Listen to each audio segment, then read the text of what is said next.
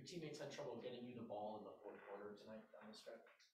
I mean, I think we had open shots, so if I'm good if we have open shots. So I think we provide open shots. We just didn't make it. Even when they get me the ball, I didn't make shots. So it's not their fault. It's fault of all of us. 38-13 was the margin in the fourth quarter. Yeah. What stands out to you most about that? Is it the 13-point score, or is it the 38 giving up? It's when you lose the game basically in the fourth quarter, and you lose it by a lot. So basically 20 points lead. So everything is bad. Everything was bad in little everything. Offense, defense, shots, body language, energy, whatever. Whatever you can think about it, when you score 13 points and they score 38, it's really bad. I think this was the most shots that you've taken in a game in your career. Was that something that you were looking to do going into the game, or was it something that just kind of? No, it just happened. It just happened. I don't know. I felt it like that. Maybe, who knows? Did you feel like you got good shots that when you took them that you were? I think most of them. Like I think I missed a bunch of around the rim, bunch of easy ones. I think I missed all my threes. I was wide open, and then I made one when the mace was right there. So, I mean, you never. It was that kind of day. What were your impressions of Blacko getting the start tonight? Yeah, I mean, he played good. He didn't make mistake. I think he had 11, 4, 2. He was everywhere. So I think he showed up that he can play.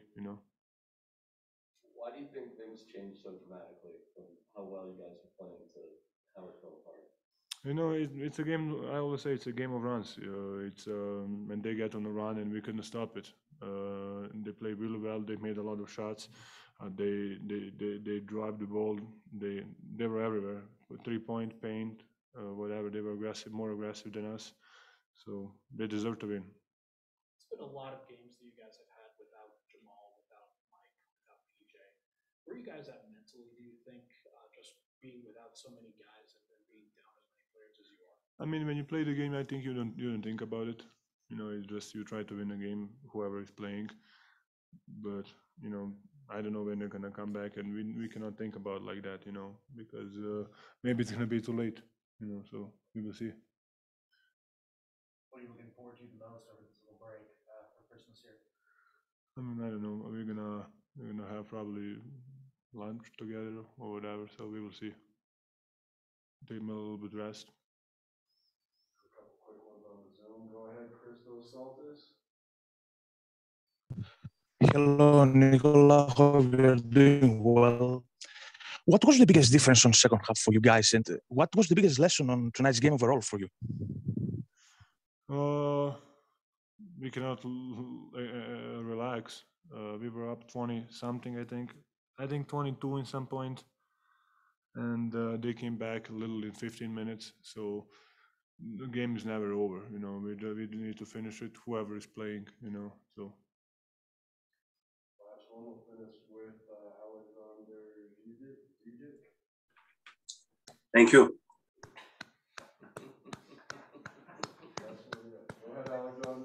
Thank you.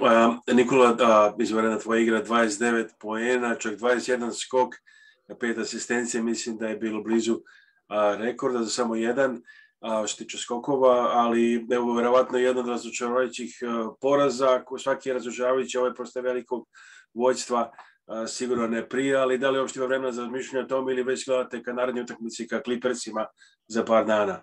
Pa da, baš loš poraz, pogotovo pošto smo imali utakmicu, da kažem, u našim rukama. Ja sam se baš našutirao danas, tako da,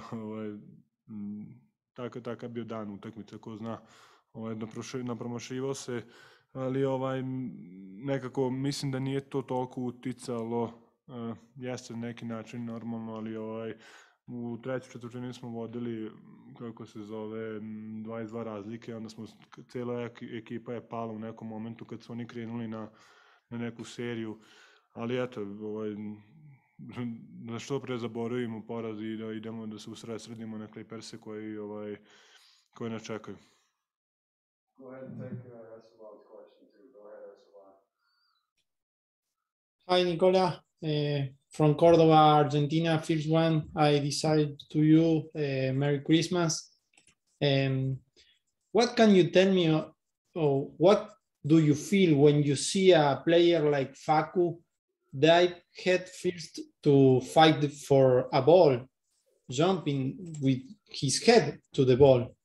Yeah, I mean, we know that he's doing that since he. I mean, I remember him from Real. He was always that guy, you know, who's gonna die for the ball, who's gonna try to win every 50-50 ball. So that's what he's doing since I know him, you know. So Thanks, everybody. Thanks. thank you. Thank you. Pleasure, See you guys after shoot.